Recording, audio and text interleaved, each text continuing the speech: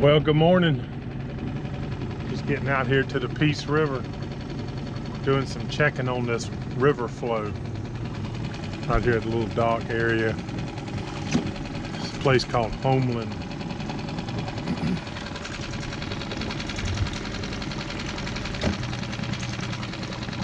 The river has been up very high, and I'm waiting for it to go down so I can do a little bit of shark tooth hunting, but it still seems to be up a little bit. Yeah, trying to look out for some content for y'all. I think you're going to enjoy this. I'll go upriver since I'm by myself this morning and then work back down. Got my new depth finder in here. So got a new video coming out. This is the intro to it. And what I wanted to say about that is those that are thinking about doing the loop or really anything substantial trips like this, I hope that this video teaches you that problems are going to occur and to how to overcome them. That's what this video is all about, is when the problem occurs, work through it. It's a process. Don't look at the entire problem, but look at it as small pieces. And if you look at it like that, you'll find that it's a lot easier to deal with than trying to look at the whole big problem or whole big picture. Look at the beauty of this Peace River. Oh my goodness. It's something, boy, I tell you. Can't wait to get out here and get doing some shark toothing. But anyways, hope y'all enjoy the video, and I'm gonna keep doing some exploring up here up the river. I'm hoping to see a few gators, get you some pictures and videos of that. Should be some big ones, and some deer here early this morning. So, and I actually got to go to work after this. I got up early so I could get down here and shoot this video. The afternoons it's been raining, so I'm trying to get up ahead of time. Tried to get up here ahead of time. Turkeys, big old turkey. Get out here ahead of time and beat the rain. So then I'll get on back to work for a few hours, and then be back off. So it's kind of like y'all's life. A lot of y'all, I'm sure, that are working. But you got to get out and do the dash anyways. You just gotta make time. Y'all take care.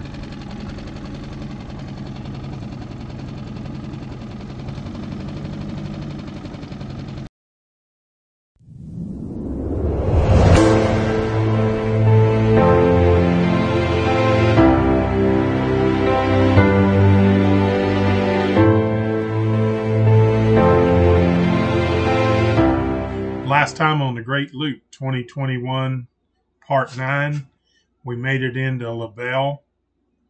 I did some repairs on Good Times and got her running and met some really cool people. Okay, I want to give you an overhead on where we are in this video. And at this point in time, we're at Labelle. We're going to move just a little further up to Labelle Marina. Okay, so we've switched over to the satellite view, and we are right here. And I have a very short distance to go to Labelle Marina, Port Labelle as it's known.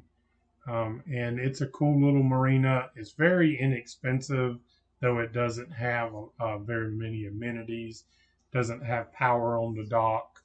There is water, but you have to come back over to the main dock to get it. But it is a really cheap place. I think it was a couple $100 to stay here. And we ended up coming in here first and then moving the boat over to a slip over here that was free. And like I said, this was going to be a place to keep good times while we worked on the engines in Kotiki. So basically, I don't have a lot of video from being at Port Labelle Marina. This was just a place that I was going to keep good times while we were working on Kotiki over here at the Glades Boat Yard. It was about a 12-mile ride from here back into Glades. The original plan was to get across to the East Coast, and I had a couple jobs that I would finish up while we were waiting on the weather, because at times it was quite chilly here, as you'll see. But when the engines went down and we needed to fix them, we had to do what we had to do. So wanted to kind of show you, I live up in the central part of the state up here. And what basically I would do is I would get off, do my jobs and try to get off early on Friday and drive down, and then get down here to the Glades Boat Yard, usually early afternoon. And Marty would have prepped up anything that needed to be done. And then we together would do all the heavy work, really all the pulling the engines and stuff like that. I would work, stay here the whole weekend usually, and just sleep on the good times there at the marina, the Port Labelle Marina, and then work each day there.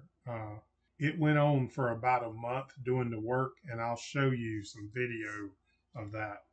So the engine swap outs took just about a month to do, and I'm not going to go into that, every little bit of that. I have a video, actually a series of videos on my channel if you want to see what it takes to get engines out and put them back in. Really, I did the very same engines in good times, and I'll leave a link in the description, and I'll leave a note here for you to see. But I will go through the highlights, and I will show you where we got the engines from, and I believe they're very trustworthy and they're good quality engines. So let's check that out.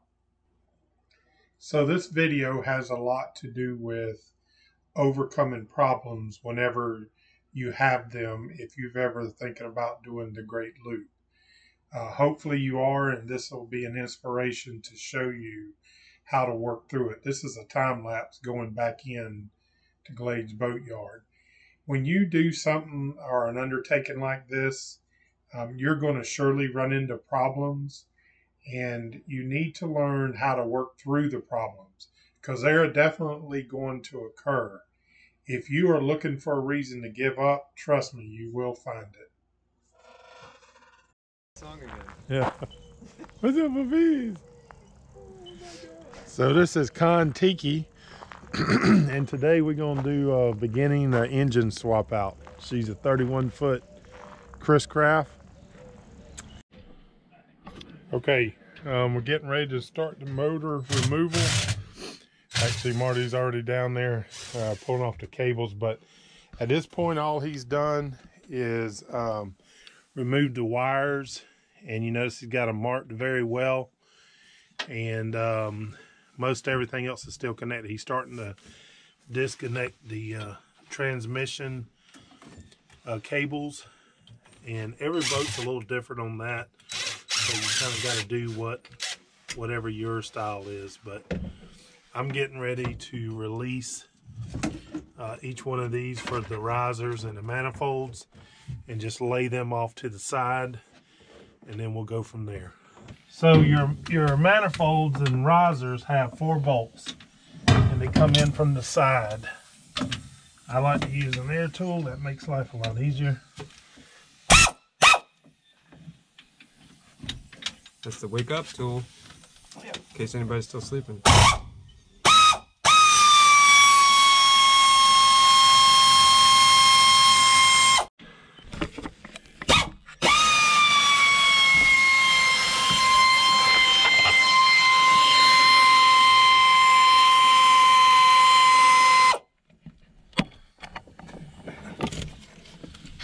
That's one. Now that's going to be the tranny cooler too. I'm going to slide it over and get it off of these.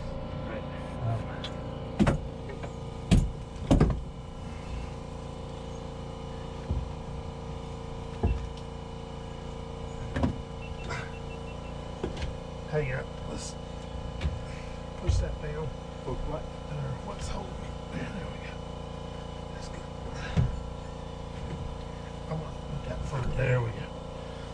So when you're doing this, you got to be very careful. You can break off your, matter of fact, we touched that.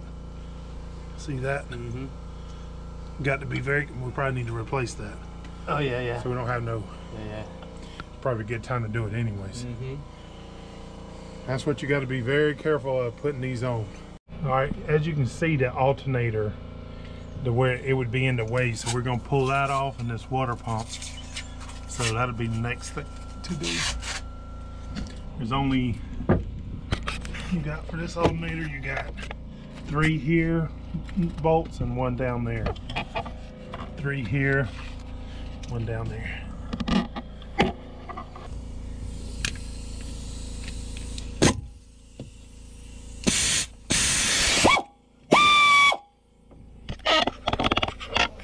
Good morning. Yes, sir.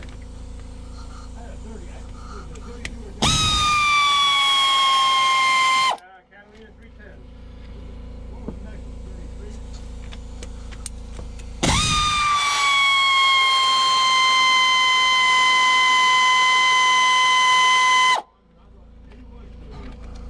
Depends on the model. I think.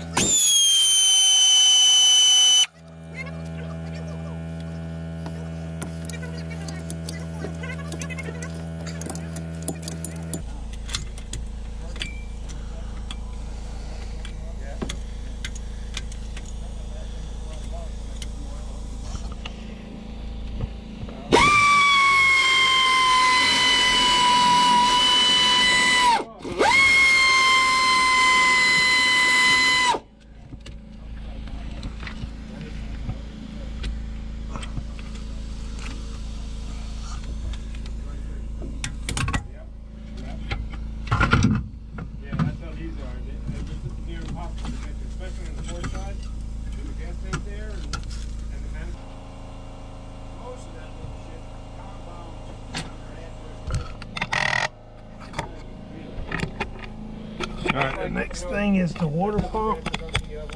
We could probably leave it, but we're going to take it off. There's 2 bolts here, and there's 2 here, and that should release the water pump. I think they still have the nice thick fiberglass in 1980 though. They had very good water though. Yeah. For them. Yep.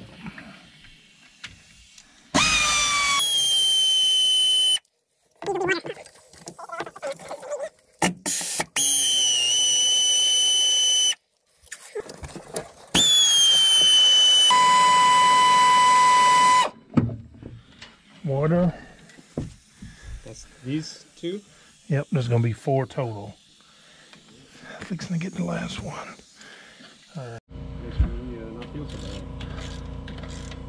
Alright, this is the last bolt. And then this, it's usually the longest one. This one is a longer bolt. Okay. And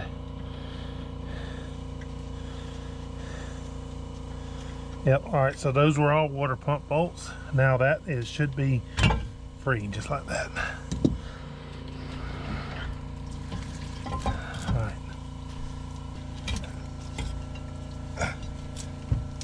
Oh Lord have mercy. Stupid thing. There's my camera. Where's that big flathead you had?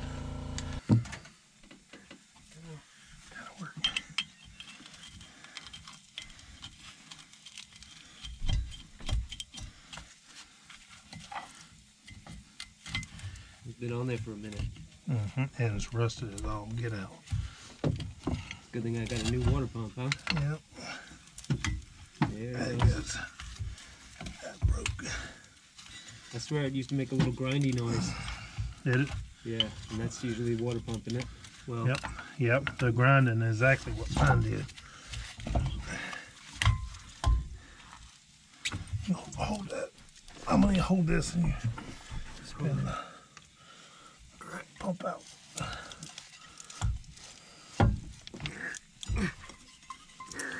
oh my God. Okay. Let's try this. Ew. Ew.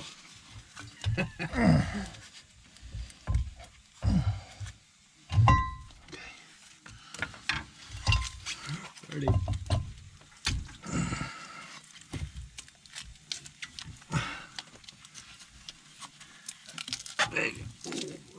Hey. Yeah, that thing I'd say was going bad. Look at the this part's real nice. Why don't they make the whole thing like that? We got that water pump loose. There's just 4 bolts. You come off. They're a pain in the butt. You got to work them, but they'll come off.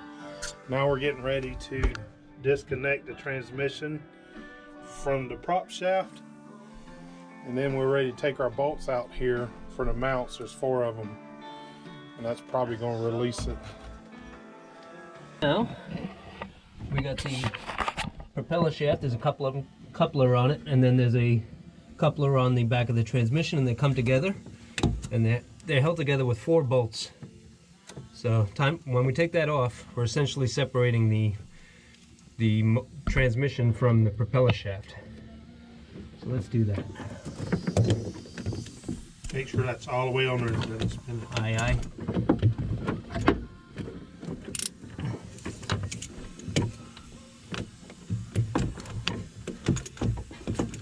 There you go.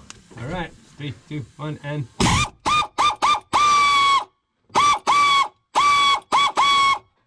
Bring it up and I'll get it.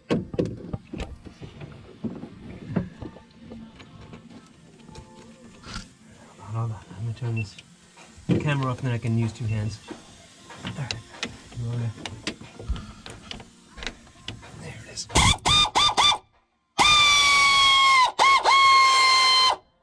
Spin it.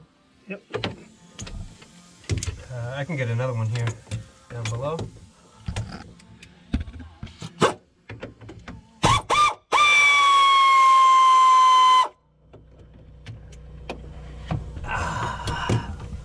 You think I'll be able to put a wrench on that front one? Maybe. Maybe with a... Do you need a little... There it is, I got it. That's where that tool comes in handy. That's where it makes life easy. Yep. Yeah, I need something to hold that front one. Yep. And the top one? Yep.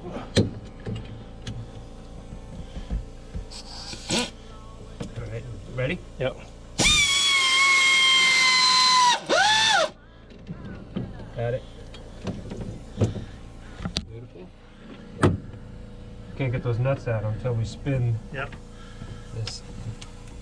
So let's see, we give it a little spin. Out it comes. Hopefully. There it is. Couple more, and we're going. Soon it'll be time to put the or take the motor mounts off and let this motor fly. There we go. Look at that. I'm turning. All right, couple things I want to say real quick. Number one, put you some covers down. These are moving blankets.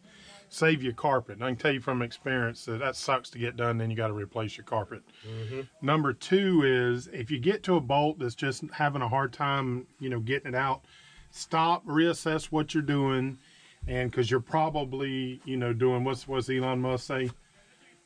If you're doing something hard, it's probably wrong. Yeah, And there's nothing wrong with stopping and starting fresh.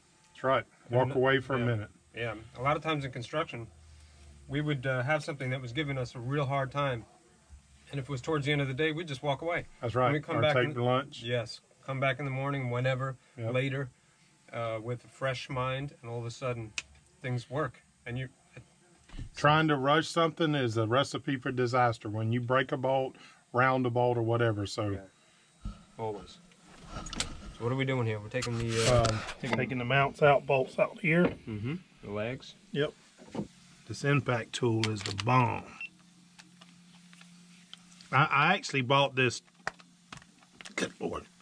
That wasn't easy getting on. I bought this actually to change tires.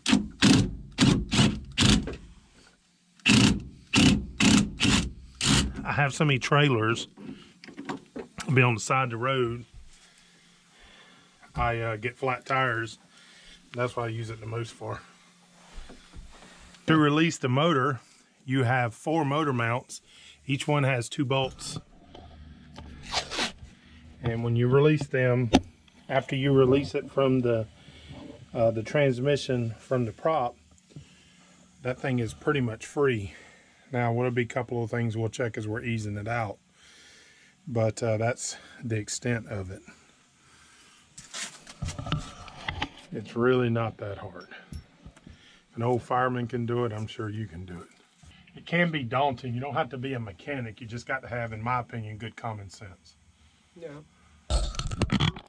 See, with good common sense, you can work through anything. One thing Marty's doing is, just so we don't run into a problem, we're labeling every bolt.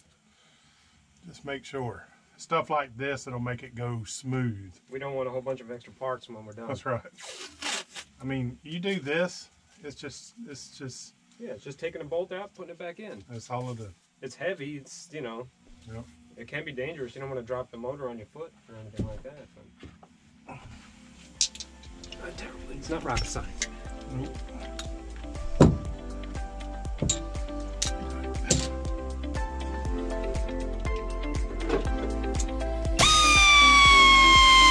Okay guys, we're reaching that time for this video, so we're going to end it here.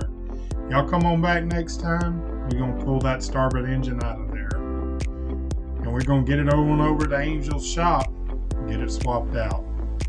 If you enjoyed the video, how about go ahead and hit that thumbs up button. It takes a good bit of time to make these videos. And if you're not a subscriber, go ahead and hit that subscribe button to see what happens next. And anyways, thanks for watching. We'll see you soon.